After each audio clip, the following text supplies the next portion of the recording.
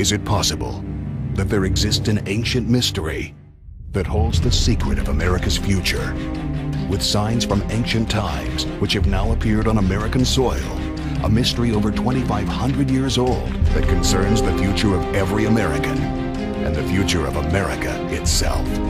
So specific that it foretells the actions of American leaders before they take them, and the words of American leaders before they utter them. An ancient mystery that pinpoints the exact date and hours of the collapse of Wall Street.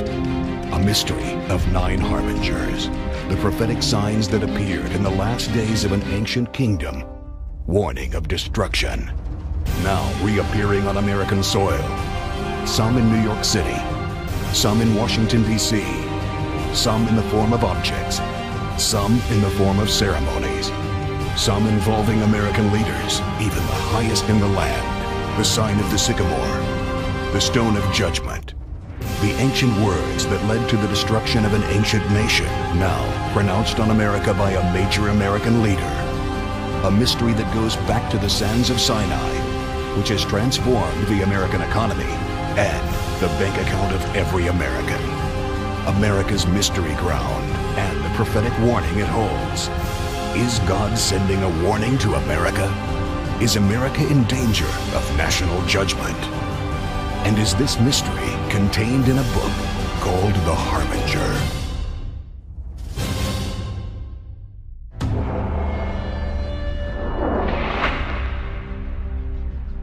The Harbinger, a book of revelations, ancient mysteries manifesting before our eyes. It has become one of the most influential books in modern culture, causing a stir in Christianity, and yet written by a Jewish man, Cahn. A book which the week of its release became a New York Times bestseller, becoming one of the longest-running bestsellers of its kind. A book which has the appearance of fiction on its surface, but which actually contains revelations so stunning that it has changed multitudes of lives and left media personalities and interviewers amazed and speechless.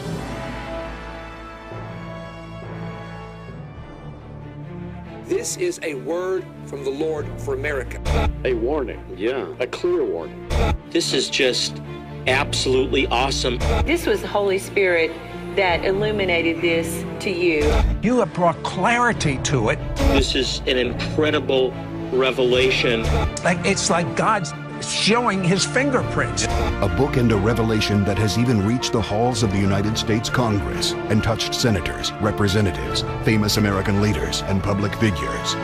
Cahn, the author of The Harbinger, is with me, and it's one of the most absolutely compelling books that I've read in the last 5 years, and I was just absolutely stunned. A message that has taken Cahn to the nation's capital to give the keynote address at the presidential inaugural prayer breakfast. The revelations in The Harbinger opened the way for Cahn to speak on Capitol Hill at a gathering of leaders and members of Congress. The Harbinger contains an account of the giving and receiving of 9 ancient clay seals by a mysterious stranger, each seal containing an ancient mystery that has to be decoded and upon which rests the future of America. The book has caused a stir throughout the nation. Many believe it is a message and revelation from God, the word for our day.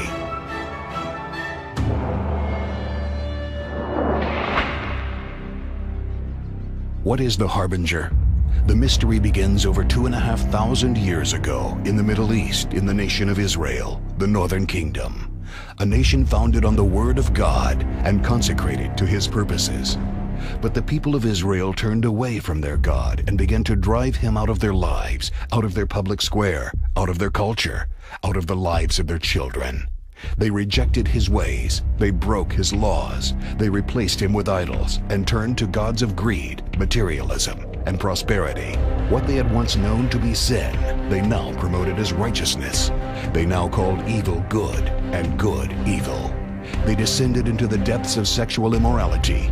And as for those who remained faithful to God and who kept His ways, they were now mocked, marginalized, vilified, and ultimately persecuted. And as for their most innocent, they lifted up their children as sacrifices on the altars of Baal and Molech. And God called to them and sent them prophets, but they would not listen. Finally, He allowed something to happen. a shaking, a wake-up call to call them back, to save them from national destruction. It would be the first Harbinger. But there was another nation, which had also been founded on the Word of God and dedicated to His ways. And that nation was America. America was conceived for God's purposes. America was dedicated to God's glory from its very beginning by the Puritans. In fact, they saw America as patterned after ancient Israel. And they prayed and they consecrated this land to God's purposes. And America has been blessed more than any other nation in modern times. But as with ancient Israel, America too has turned away from God and driven Him out of its public square, its culture, and the lives of its children. As with ancient Israel, they too rejected His ways and broke His laws and replaced Him with idols of greed, materialism, and prosperity. What they had once known to be sin, they now promoted as righteousness and called evil good and good evil. They too descended into the depths of sexual immorality. And as for those who remained faithful to God and who kept His ways, they too were now mocked, marginalized, vilified, and ultimately persecuted. And they too lifted up their children to death, millions of them. And as happened to ancient Israel, there would come to America a wake-up call, the first warning, the first Harbinger.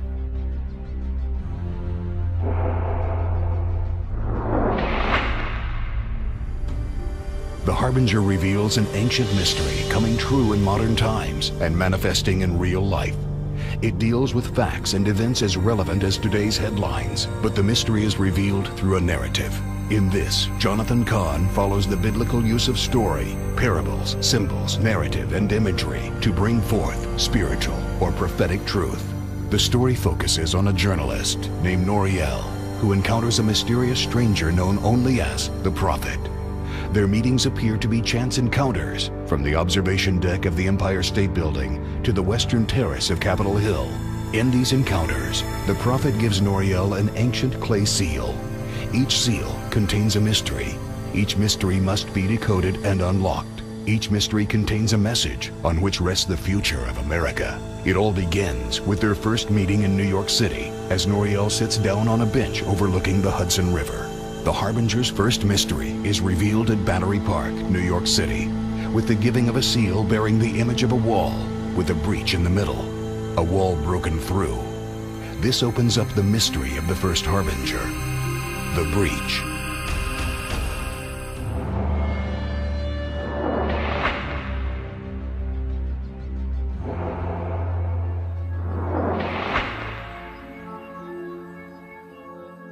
The first Harbinger and the first warning sign of national judgment would come in the form of the breach. In the year 732 BC, Israel's hedge of protection was removed. An enemy was allowed to make a strike on the land. The strike was limited, temporary, and contained, one of the blessings God gave to them.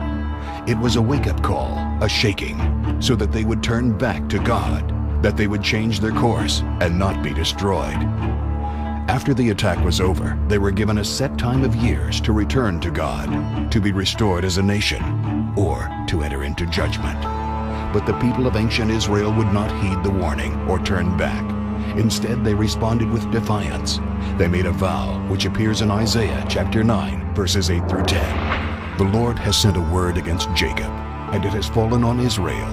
All the people will know, Ephraim and the inhabitants of Samaria, who say in pride and arrogance of heart, the bricks have fallen down, but we will rebuild with hewn stones. The sycamores are cut down, but we will replace them with cedars.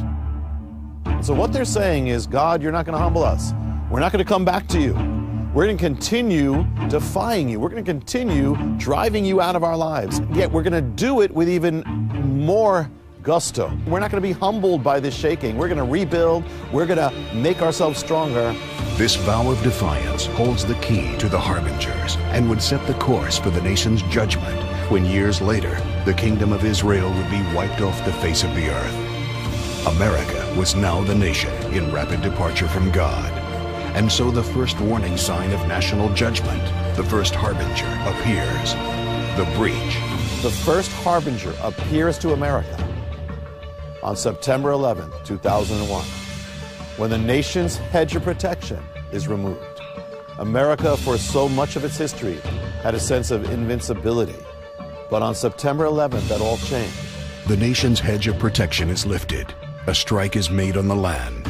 As with the strike on ancient Israel, the attack was limited, contained, and then over. It was a wake-up call, but there would be no return to God, no spiritual revival.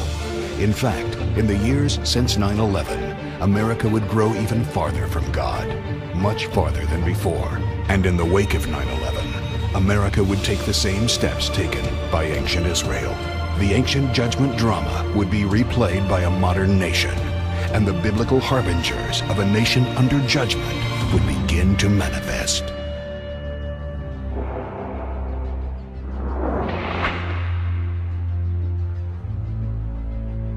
The second harbinger is revealed as Noriel encounters the prophet in the Department of Near Eastern Antiquities in the Metropolitan Museum, and Noriel seeks to unlock a seal with the images of a strange-looking ancient people. The mystery of the second harbinger is that of the terrorist. The ancient Assyrians were a brutal people. They are the fathers of terrorism, the use of terror to accomplish a strategic goal. The Assyrians used terror to make entire cities surrender without a fight. They would mutilate their captives and skin people alive to strike fear in the hearts of their enemies. Every terrorist in some way is linked to the ancient Assyrian. So the attack was not just a military strike, but a strike of terror. For the second harbinger to manifest in America, there would have to be a strike of terrorism. Those who were behind 9/11 weren't just soldiers or enemies of America. They were terrorists. They were, in a sense, the children of the Assyrians, the disciples of the ancient Assyrians. They were the modern version of the ancient Assyrians. The ancient Assyrians, they came from the Middle East. The terrorists of 9/11 came from the Middle East as well. When the ancient Assyrians carried out their strike on Israel, they did so in their language. Their language was that of Akkadian. Akkadian has disappeared from the earth, but there is one language in the world today that is the sister language of Akkadian. That language is Arabic. When the attack of 9/11 was carried out, the language was most similar to the same language that was used to carry out the strike on ancient Israel. And when the attack came on ancient Israel was drawn into a conflict with Assyria. When 9/11 happened, it brought America into a conflict later on in the land of Iraq, the war in Iraq. Iraq is ancient Assyria. So American soldiers were brought to the same land, the very land that planned the attack against ancient Israel. The second harbinger on a nation in danger of judgment is the sign of the terrorist or the sign of the Assyrians. And so, to America, it is manifested on September 11th, 2001.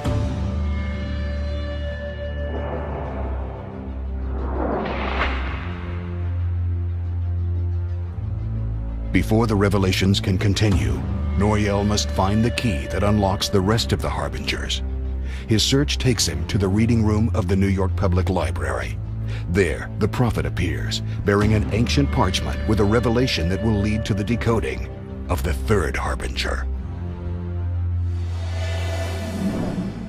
The third harbinger is revealed in the very first words of the ancient vow of defiance.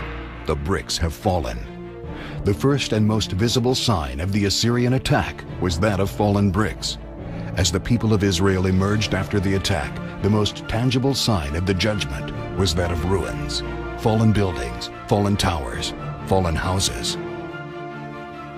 What does it have to do with America? On September 11th, the image that was burned into the hearts of Americans, the most tangible image of 9/11, was that of the falling buildings, was that of the ruin heaps. The most graphic image of 9/11 in the wake of the calamity was the enormous ruin heap at Ground Zero that was burned into our collective consciousness. In other words, the bricks have fallen. the same sign that appeared to ancient Israel as the most graphic manifestation of the warning.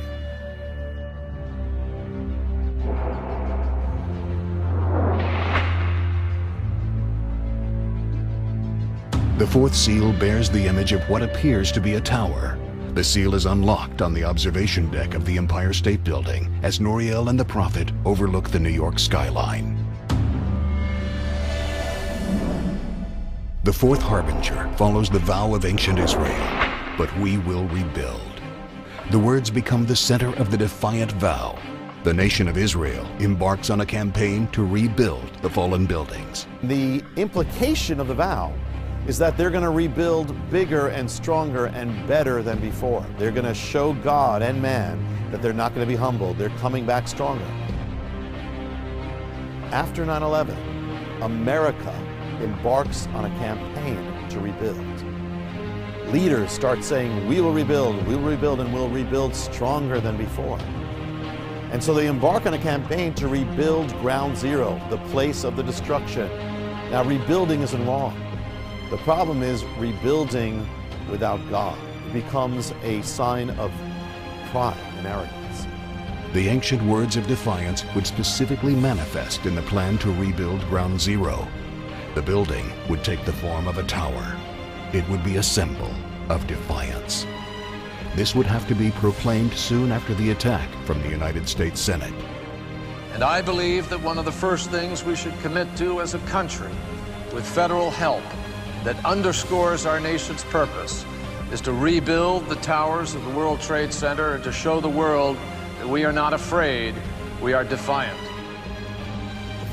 When you look at the ancient version of the Bible called the Septuagint, this is the first translation made of the Bible. The Septuagint is the Hebrew Bible translated into Greek by rabbis or Jewish sages.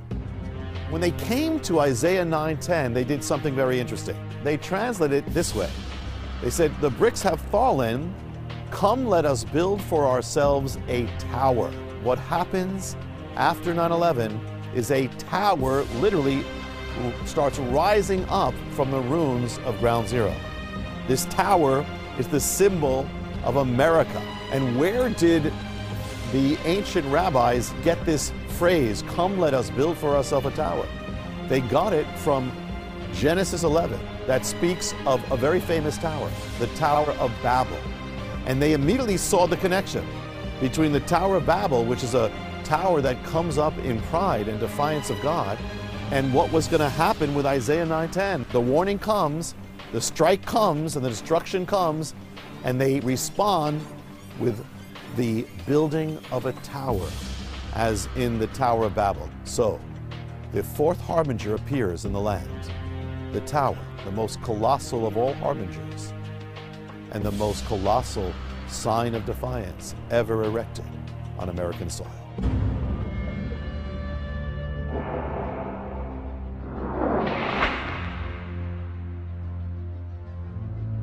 In trying to decode the fifth seal, Noriel notices a mountain in the distance which bears the same shape as the image on the clay seal given to him by the prophet. And there, on that mountain, the mystery of the fifth harbinger is revealed. The ancient vow continues with hewn stone. The fifth harbinger is the hewn stone, the stone of judgment. The Hebrew word for hewn stone is gazit, which refers to a huge rectangular stone quarried from mountain rock. The stones were used to build stronger buildings than those built of clay bricks. So ancient Israel begins to rebuild what has been destroyed in the attack with hewn stone in place of clay bricks. The gazit stone becomes another national symbol of defiance. For the fifth harbinger to manifest in America, the stone of judgment would have to appear in America and be linked to 9/11. After 9/11, the people of New York, they go up to the mountains of New York to do a specific act, to quarry out a stone. They quarry out a massive stone. It is a biblical gazit stone. It's a massive rectangular block of stone, 20 tons of stone. And according to the mystery, the stone has to be taken to the ground of destruction. So they take the stone and they bring it to New York City. And they take the stone more specifically and they bring it to ground zero where the bricks had fallen. And they lower the stone onto the pavement of ground zero. And they have a ceremony around the stone. They make it into a symbol of defiance. And around the stone gather American leaders, the mayor of New York, the governors of New Jersey and New York, and others. They all gather around to have this ceremony. And what they do is they pronounce vows of defiance, that this stone will become a symbol that America is going to come back stronger than ever before. There is a phrase that you find when you read the commentaries on Isaiah 9:10, and the phrase is spirit of defiance. And what the commentators say is that the nation is laying this stone in the spirit of defiance. It represents a national spirit of defiance, ultimately against God. Well, an eerie thing. When the governor of New York, when he spoke over the stone, he said, "We are laying this stone in the spirit of defiance." The Gazette stone, the fifth harbinger of a nation in danger of judgment, manifests in America on July 4th, 2004, at the site of 9/11.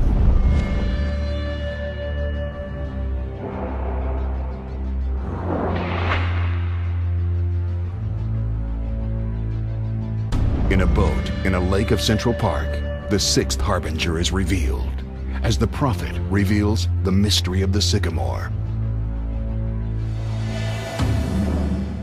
The sixth harbinger is revealed in the ancient vow.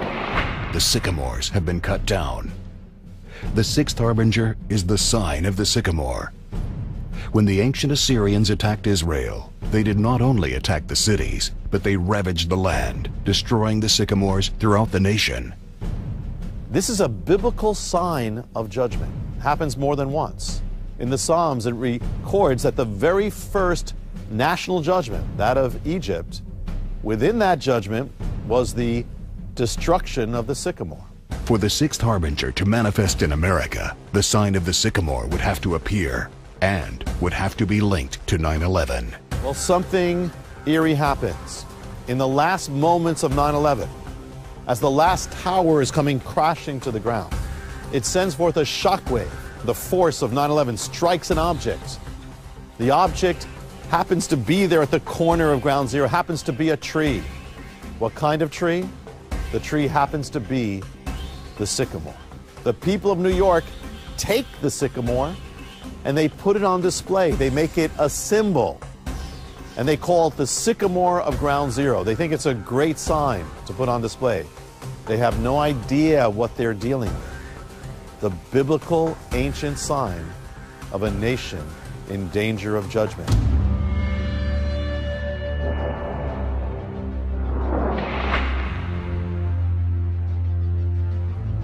The prophet leads Noriel through Central Park. As the two walk, the mystery of the seventh seal and the seventh harbinger is revealed. The ancient vow continues with the seventh harbinger. But we will plant cedars in their place. It's another sign of defiance.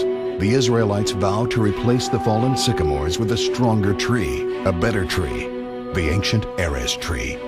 They perform something in Hebrew called halaf. Halaf is to plant one tree in the place of another tree.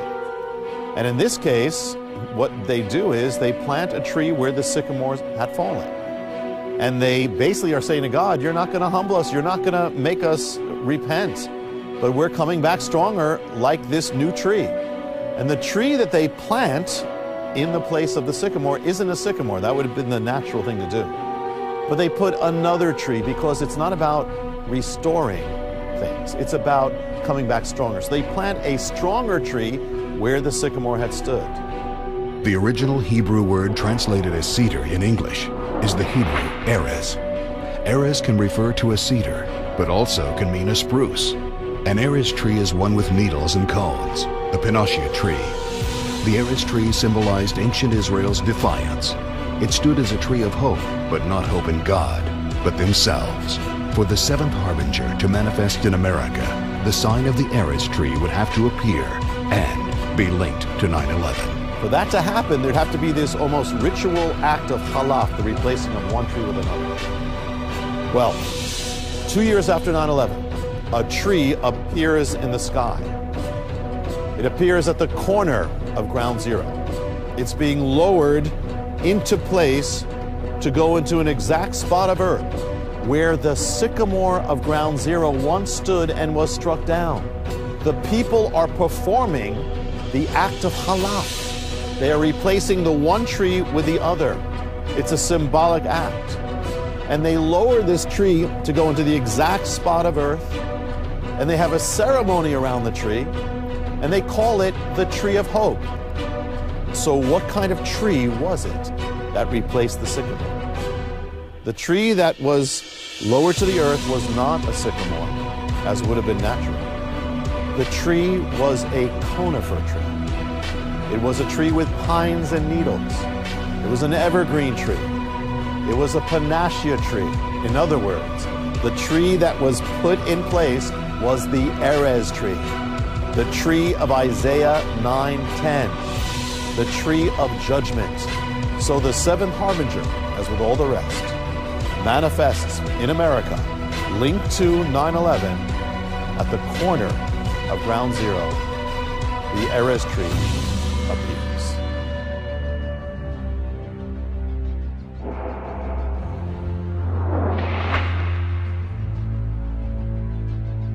The search to decode the eighth seal leads Noriel to the Lincoln Memorial, where on its steps the prophet opens up the mystery of the eighth harbinger.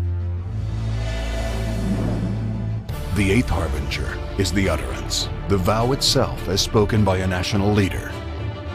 In ancient Israel, the people may have repeated this vow, we will rebuild, but it was only significant ultimately if a leader pronounced this vow, because only a leader can speak for a nation, and only a leader can set the course for the nation. So the leaders of ancient Israel pronounced the vow of defiance publicly from their capital, Samaria, and in doing so, they set the nation's course toward defiance and publicly pronounced judgment on the nation. For the eighth harbinger to manifest in America, the same vow of ancient Israel would have to be proclaimed by an American leader from the nation's capital and be linked to 9/11. What American leader, in his or her right mind, would actually pronounce judgment on America? 3 years after 9/11. It's the anniversary of 9/11. It's September 11, 2004. An American leader gets up in the capital city to make a speech. It's a gathering, it's a congressional caucus that he's speaking to. The leader is John Edwards. He is prominent, he is a senator, and that year, that month, that day, he's running for vice president, so he is very known.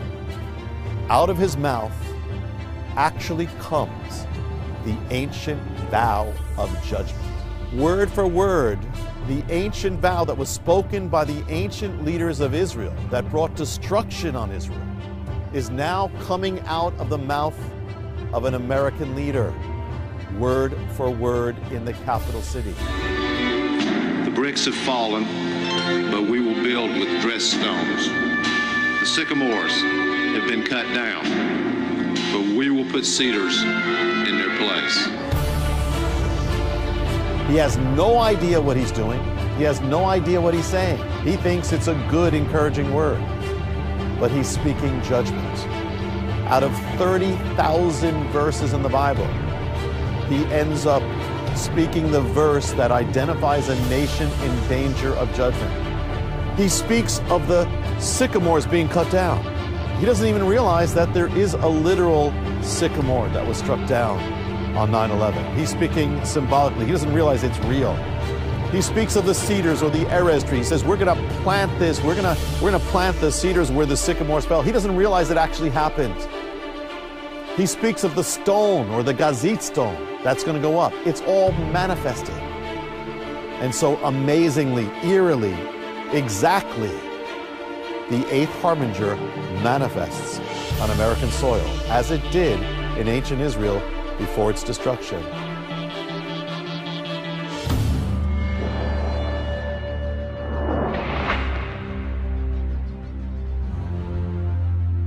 The prophet leads Noriel to the western steps of Capitol Hill and there reveals to him the mystery of the ninth seal. The ninth harbinger is the prophecy. The vow becomes prophetic as it speaks of things yet to come, and they come true. How could the ninth harbinger manifest in America? It would have to be an American leader to pronounce this vow of judgment, but it would have to be pronounced soon after the attack and actually set forth what was going to happen. It would have to become a matter of national record, and it would have to come true. Did this happen? The amazing answer is yes. In fact, it was the very day after 9/11 when America and the world was traumatized. Most of us missed this. Something significant was happening on Capitol Hill. Something prophetic was happening. America was about to give its official response to the calamity. So this links up with ancient Israel in Isaiah 9:10. One man is chosen to give the response, and that man is the Senate Majority Leader.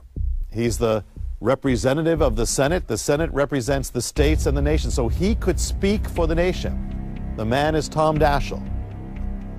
He gets up to the podium on Capitol Hill the morning after 9/11, and gathered before him is the entire Senate and the entire House of Representatives in a joint session of Congress. He gets up to the podium and he delivers America's response to 9/11. There is a passage in the Bible from Isaiah that I think speaks to all of us at times like this. The bricks have fallen down, but we will rebuild with dressed stone. The fig trees have been felled, but we will replace them with cedars. He begins reciting the ancient vow of judgment on the floor of Congress on the very day after, as part of his presentation of America's response. He again doesn't realize what he's doing, but it is as prophetic. He says it becomes part of the annals of Congress. It is actually the record, in the record of Congress, that America's response to 9/11, it was the exact words that were Israel's words in response to the first warning strike of judgment that happened over 2,500 years before. He speaks of the tree that was struck down. He doesn't even realize there's an actual tree that actually was struck down the day before, and that's just being discovered that day. He speaks of the replacing of that tree with the Erez tree. He doesn't realize it, but it's going to happen 2 years later after he says it. He speaks of the stone of judgment, or the Gazit stone, that it's going to go up, and it's going to happen 3 years after he says it. And when he gets to the end of his speech, what he says is that he says, that is what we will do. We will rebuild and we will recover. What was he referring to? When he says that is what we will do, he was referring to Isaiah 9:10. In other words, even though he doesn't know what he's saying, he thinks it's encouraging, he doesn't know what he's saying, but what he says is, America will follow the course of ancient Israel, which was the course to national judgment. It sets the course that will determine the future of America and even the world. And it's going to lead to another shaking. The mystery of the Harbinger reveals what happens next. If the nation does not heed the first shaking, there will come a second. And so it did. But this shaking didn't involve buildings, but American power itself. It would come as the collapse of the American economy, and behind this collapse would be another stream of ancient biblical mysteries. Some of these ancient mysteries were so precise that they would give the exact date and hours of that collapse.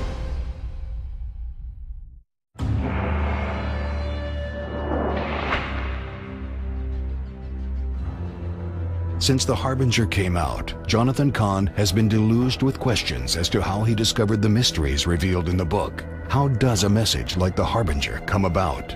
I'm standing in New York City at the corner of Ground Zero, and my attention is being focused, drawn to an object. The object is the tree that was struck down. And something says, you have to seek this out. There's something there that you have to find. And I started seeking it out. And I was immediately led to Isaiah 9:10. It was the first puzzle piece of this biblical mystery that kept getting bigger and bigger and bigger. And then came the next puzzle piece. Then came the stone.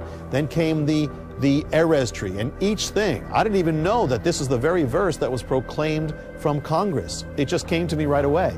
And I was being led step by step. And every time I needed like the next key, someone would say something, the right word, or something would appear on the computer. Something. I was led to find all these things. I take no credit for the message of the Harbinger. I was led step by step. And when it came to me, I was blown away by it. And when I first began to share the beginning of it with others, like at our congregation, everybody was blown away and said, this word has to go forth to the nation. This is a prophetic word. It's from God. It's got to go forth to the nation. A while later, I started writing. I've never written a book before in my life. And as I started writing this, it literally flowed onto the pages as if the book was already written, as if the book was writing itself. It happened rapidly. And so, again, I take no credit for any of it. And I could not have come up with it, but that the Lord was leading that this would go forth, and for such a time as this.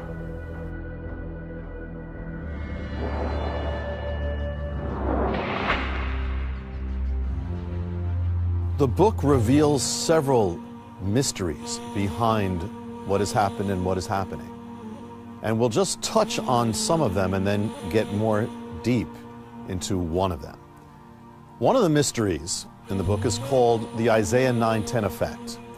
The principle is this: when a nation is warned, if it doesn't heed the warning, but it responds in a way to try to undo the warning, or tries to overcome it on its own strength without repentance, the actions it takes actually lead to another calamity. That is what happened with ancient Israel. As they tried to rebuild and they tried to come back stronger on their own strength and not with God and in defiance of God, they actually brought about their own calamity.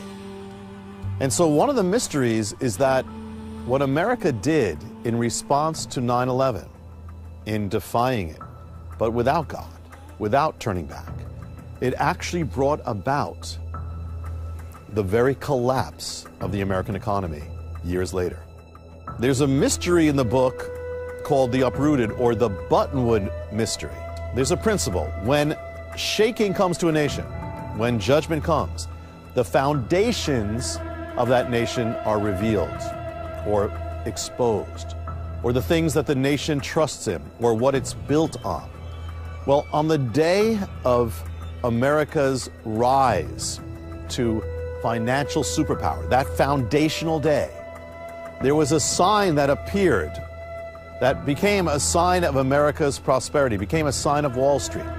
On 9/11, that same sign that appeared on the foundation day of America's rise to financial superpower reappears, but in a different form, in a form that foreshadows not the rise of a great superpower, but the fall. There's another mystery, which in the book is called the third witness. And it comes from a biblical law that when judgment is to be pronounced on a person or a legal situation, even a nation, there's the principle of 2 or 3 witnesses. The Bible says there must be 2 or 3 witnesses affirming this, giving testimony that correlates with the others. Could there be 2 or 3 witnesses that have done this, that have pronounced the judgment concerning America? And the answer is yes. We've already touched on 2 of them. One that was made, that was done on Capitol Hill, another in the capital city 3 years later. But could there be a third witness? The Bible says 2 or 3. And the answer is yes. And the third witness is none other than the President of the United States. And he will also bear witness and speak the words in the capital city before the nation. We don't have time to go into all of these, but we'll touch on one of the mysteries in the Harbinger called the mystery of the Shemitah.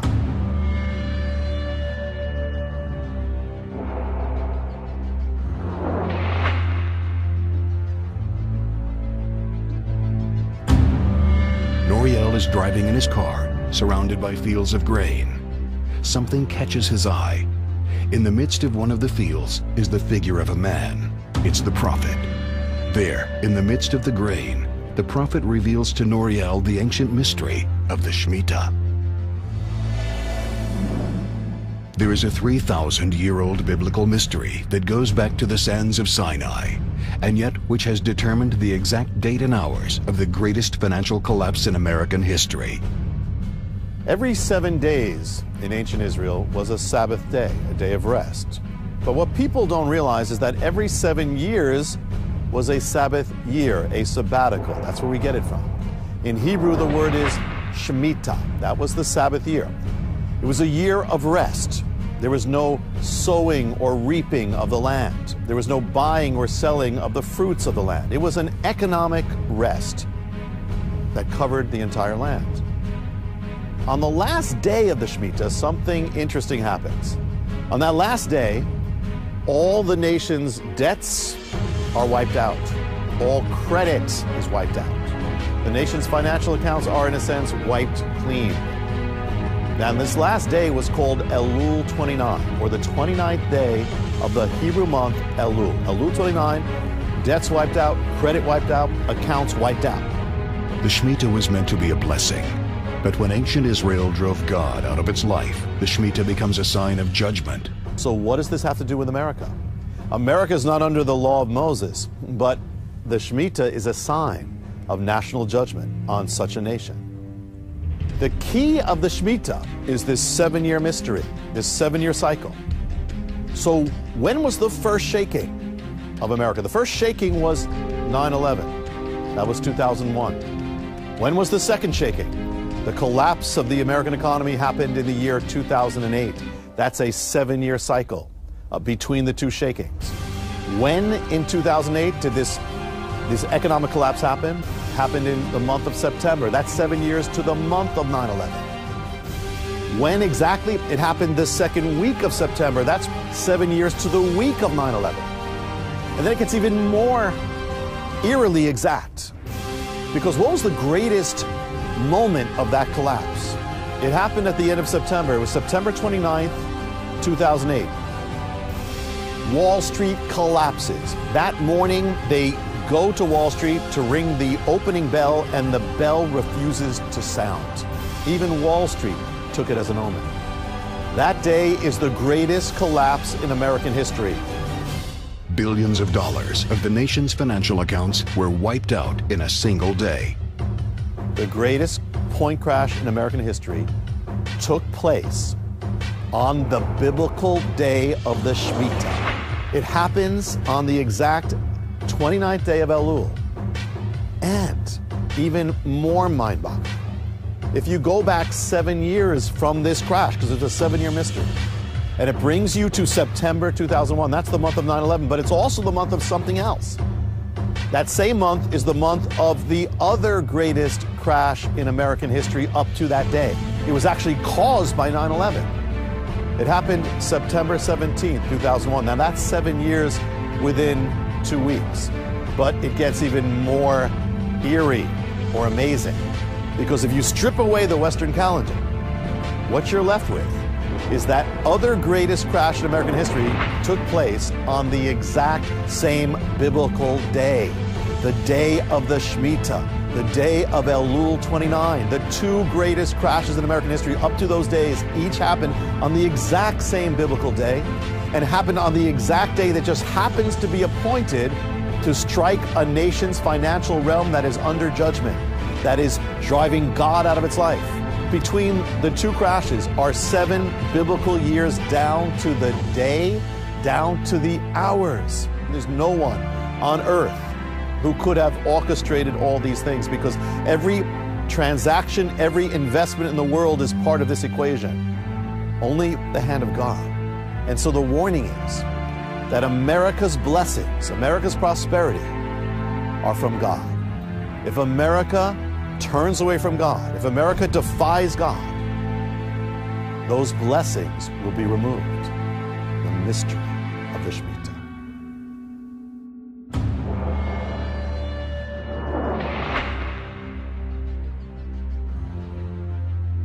How did the message of the Harbinger go forth? The story began with a Super Bowl, Super Bowl 42. It was called the greatest play in Super Bowl history. A man named David Tyree of the New York Giants. He jumps up in the air, gets the pass, pins it to his helmet in midair, and is tackled, and it changes the game. What a lot of people don't know is David Tyree is a born-again believer. Before he went into that Super Bowl, a man, a Christian, had given him a word and said to him that God was going to lift him up, and that God was going to take him out of obscurity. He wasn't known. He was going to put him in the spotlight, and it all happened. And he wrote a book about it and lifted up the Lord and mentioned this guy's name who gave him the prophecy. The Super Bowl catch would play a prophetic role in the release of the Harbinger message to the nation. Shortly after completing the manuscript for the book, Cahn was traveling when a profound encounter occurred. When I just finished the book, I'm on a plane heading to Texas, to Dallas. And in the airport, in Charlotte Airport, North Carolina, and I bow my head. It's the first chance I really have to just commit this all to God. I bow my head and I said, Lord, the Harbinger is your message. You gave it to me. I didn't come up with it. This is for your purposes, not mine. Your glory, not mine. You have to get it out your way, not mine. And not by the hand of man, not by people's plans, but by your hand. You got out words in the Bible. You know how to do it to get a prophetic word of warning to a nation. You know how to do it now. So I trust this. I entrust it to you. I open up my eyes. There's a man sitting to my left. So I look over and I see the man, he has a book, and he's like this. So I look over and I'm kind of looking like that, and I think he was reading Proverbs. So I was like, see, he's Jewish. What have I got to say to him? So then I was like, do I really have to do this? I'm really tired. And I look again, and he actually went down in his seat like this.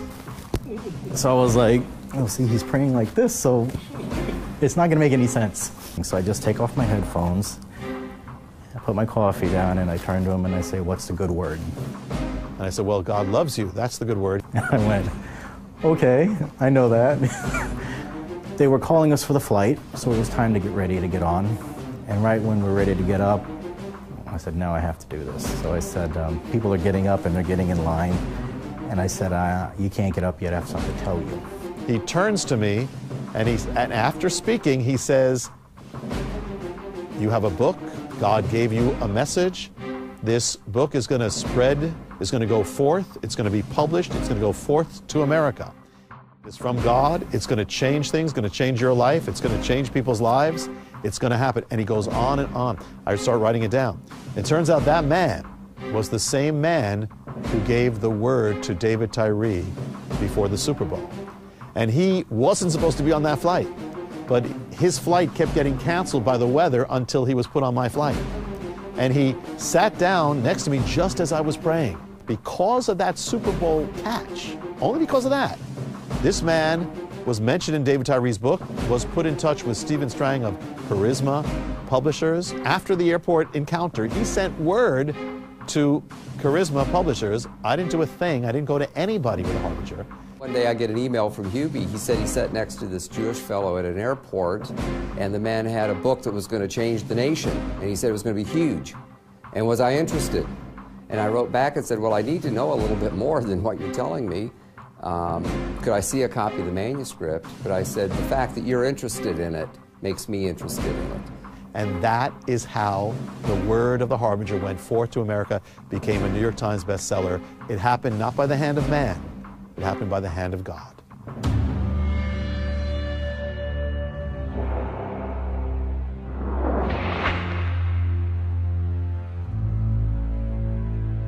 Noriel notices an almost hidden miniature image on one of the seals.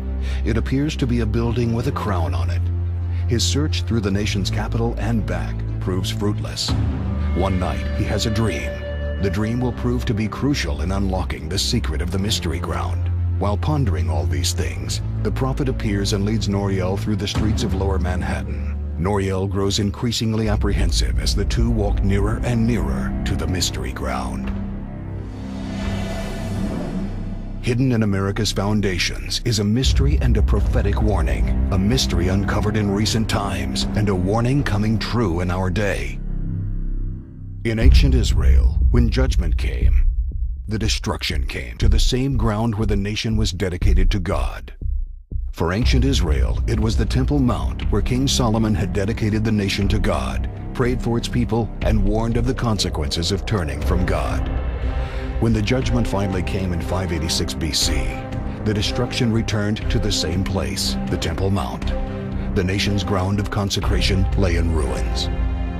Could the sign of the mystery ground, the destruction returning to a nation's ground of consecration, have anything to do with America?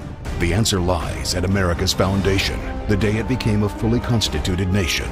The nation's first president, George Washington, and the newly elected Congress gather together in the infant nation's capital. Washington takes the first presidential oath of office.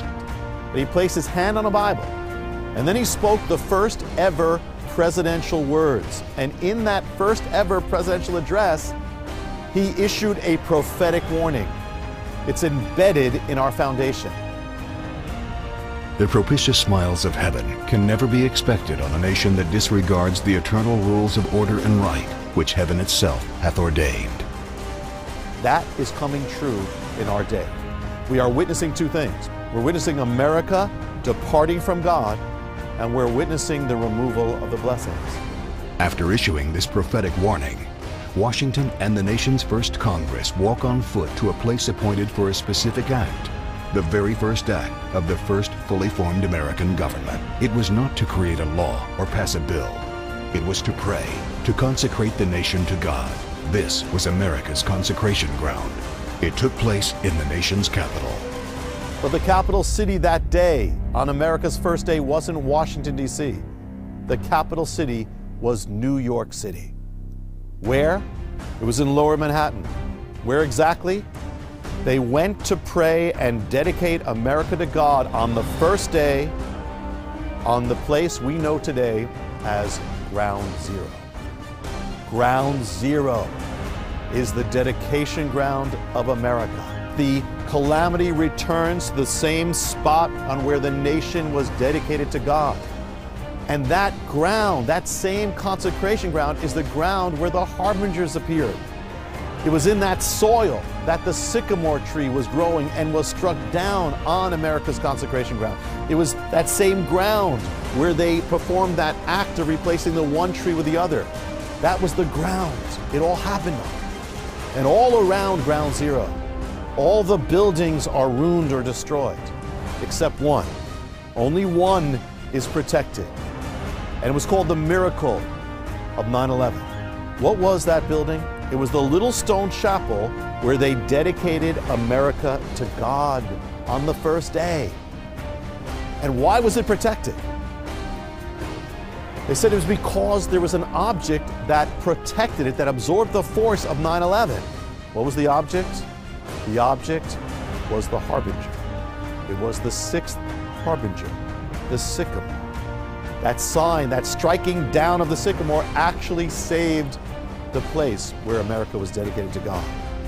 And the message here is that the point of the Harbingers, it's not to condemn America to judgment, it's to wake America from judgment. It's to save. God would not warn unless he was seeking to save. And the other message with that same ground is that the voice of God is calling, return.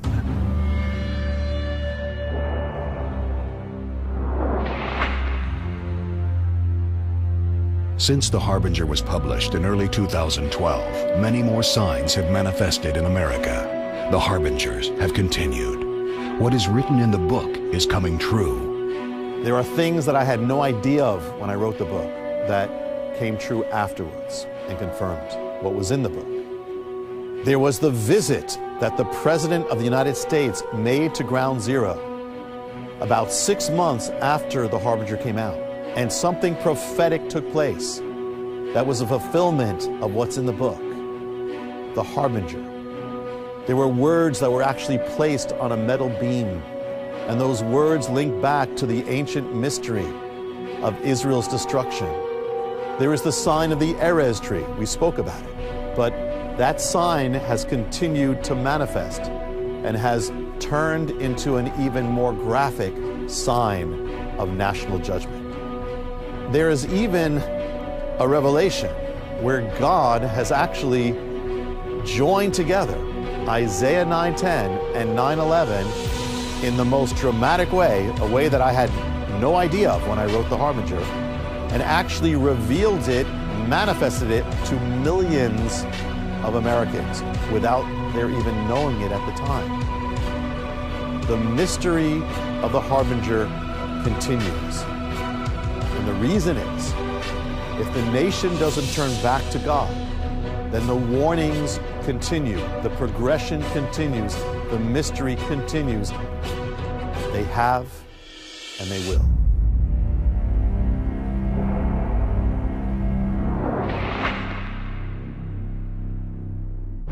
What will the future be for America?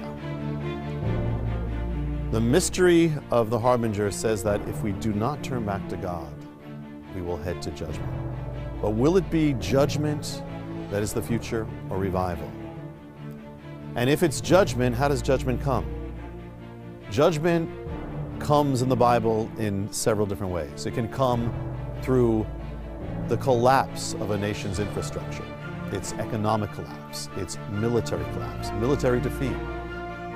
Judgment comes in the decline and fall of a nation. Judgment can come with natural disasters, disasters of nature or man-made disasters, as in terrorism. Judgment comes with division in the society. If America does not turn back to God, its blessings cannot continue as they have continued. That is a biblical principle. But the question is, will America turn? Will there be judgment or revival? And I'm led to answer often that there can be both. There can be judgment and revival. That sometimes revival only comes through judgment or shaking. If there was no hope, there'd be no harbingers. What's the point of harbingers? What's the point of warning if there's no hope of responding? What's the point of an alarm clock if there's no possibility of hearing it? So there is hope, but that hope is very specific and has to do with God's people.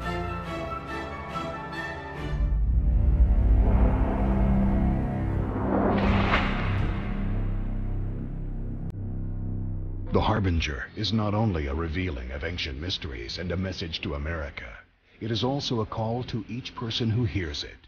In a chapter called Eternity, the prophet begins to share with Noriel the last and most ultimate of issues: life, death, what comes after, and what comes forever. People ask, how can I be safe? In times of judgment, where is there safety? Where should I move to? Should I build a bomb shelter?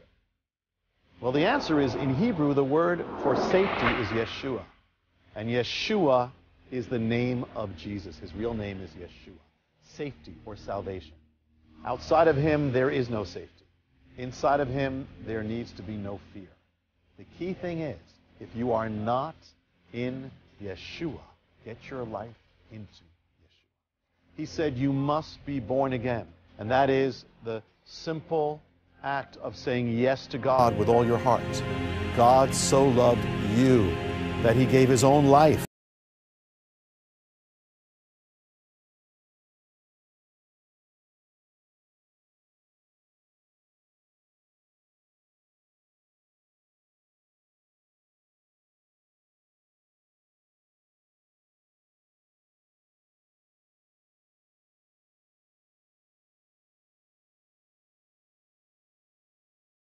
The time is late, and it's getting darker. But what the Bible says is the hope is with God's people.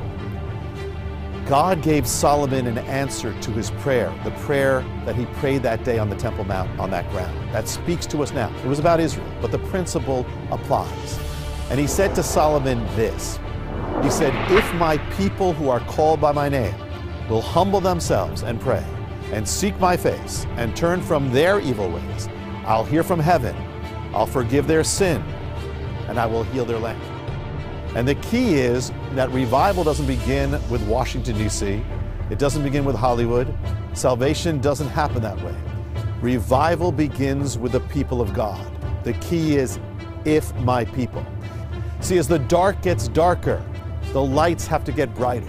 One of the mysteries of the end times is that it's not just a time of darkness, it's a time of polarization. The dark gets darker, but the lights have to get more radical and bright for God. It is time to shine for God. If you're ever going to live all out for God, now is the time to do it. The voice of God is calling. And he says in Hebrew, Kumi ori kiva orech, arise and shine, for your light is come, and the glory of the Lord is risen upon you. It is written that the eyes of the Lord search throughout the entire earth to find the one whose heart is completely his, and he will lift that one up. You be that one. You be that person, because the call is on you. You are to be the watchman, the watchwoman. You are to be the ones who set the trumpet to your mouths and blow. Sound forth the warning, spread the gospel, spread the light of God. The key word, if my people who are called by my name, that's you, will humble themselves, that's you, and seek my face, that is you, and turn from their evil ways, that's you. I will hear from heaven, I'll forgive their sin, I will heal their land, your land. The key phrase, if my people. The key word, if.